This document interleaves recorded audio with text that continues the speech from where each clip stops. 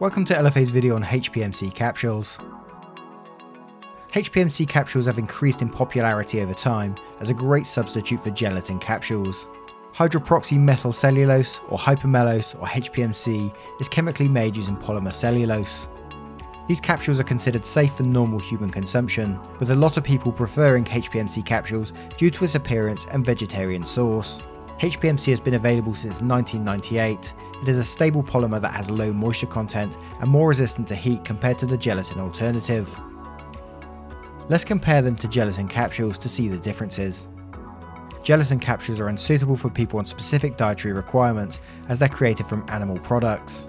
HPMC are suitable for vegans, vegetarians, as well as being halal and kosher. Gelatin capsules are known to experience cross-linking, whereas HPMC does not. Cross-linking is caused by gelatin polymerization. High temperatures, humidity, UV, and visible irradiation can cause this, which will lead to prolonged capsule disintegration, causing a slowdown in drug dissolution rate. Both gelatin and HPMC mask the smell and taste of undesirable ingredients in a formulation. Gelatin capsules have a long storage life, but storage has to be monitored for heat and moisture. HPMC also has a long storage life, but are slightly easier to store due to the capsules being more heat resistant, due to the lower moisture content. Whilst HPMC do have great appeal, they do have some disadvantages. Firstly, the cost of manufacturing is higher than gelatin capsules.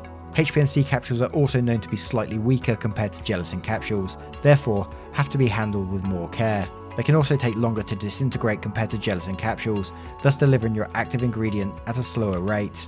If you decide to go with HPMC capsules, you'll next want to look at our capsule size guide to see the capsule size you'll need. We'll link this in the description below. For more information, products and guides, please visit www.lfacapsulefillers.com.